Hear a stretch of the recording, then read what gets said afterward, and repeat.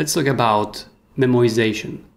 Memoization is this technique in programming which consists of storing a result of a function for later usage.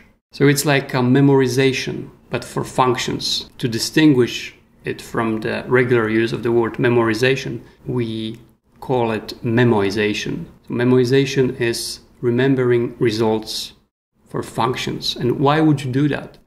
You would do that because you would like to optimize your program. Your computation may be long, and instead of doing it again and again, you could just do it once and then store somewhere this result when the same invocation happens in your program. Instead of doing this computation again, you would just go to the place where you stored this result and use it instead, which would be much quicker because it will be already computed and just stored somewhere.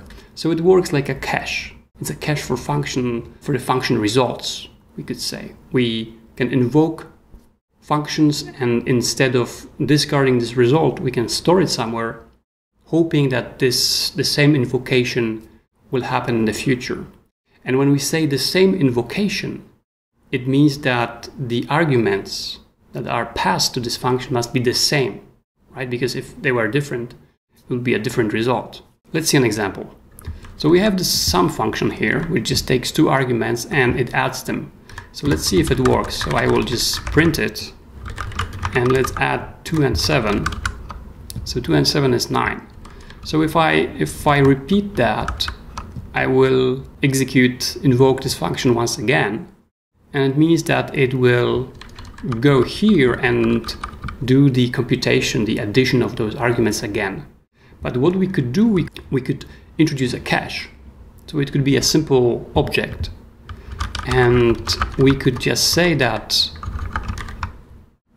if you see 2 and 7, return 9 instead of going to the function. In this case, if we invoke this function again, this function would have to know that instead of going to compute it here, it should go here to the cache and just check the arguments if they match. If it's 2 and 7, then return 9. So for every entry that exists in this cache, the function would avoid computing that, and it would just return right away, immediately, the result.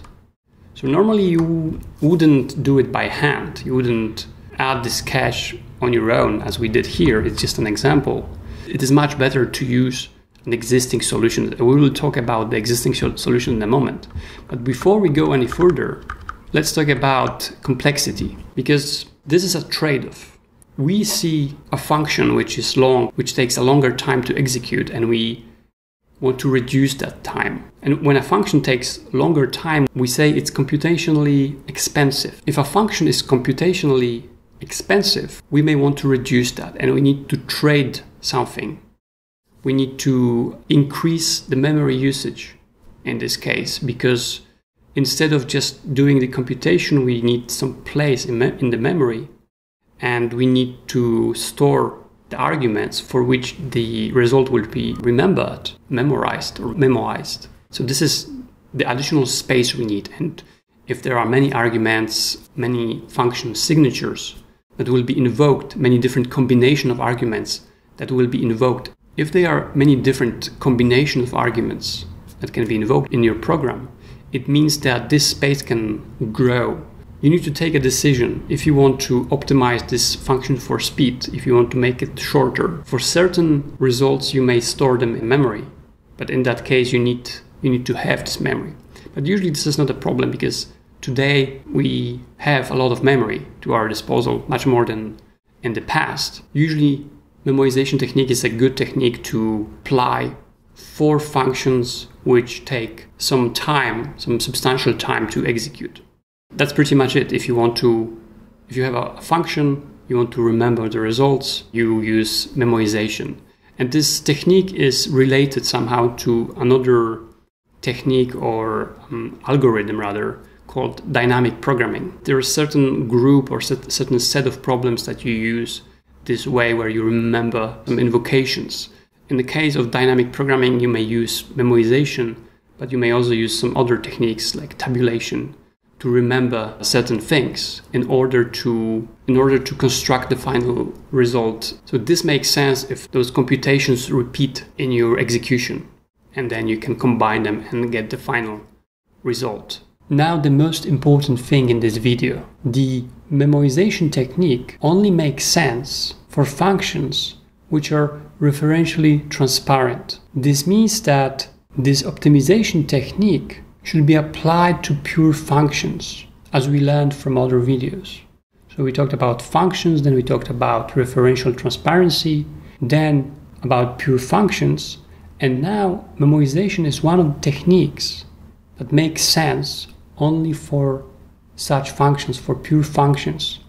So you can see that being able to distinguish between pure and impure functions can help you later on if you need to optimize those functions at some point, to use this particular technique and other techniques as well. So in the first episode, I told you about functions as unit of computations. Then we talked about arithmetical operations, and that we can think about functions as rewriting certain things, like reducing them. For example, addition can be reduced to the result, and then multiplication, and if the formula is long, we can piece by piece reduce it to a single value in the end. And here, if you think about this, it's kind of similar, because we have a function which does some computation, but we trade space for time. If a function is long, we decide to cache its result, because we know that for the same arguments it will always return the same result, because it's referentially transparent, which means it's a pure function.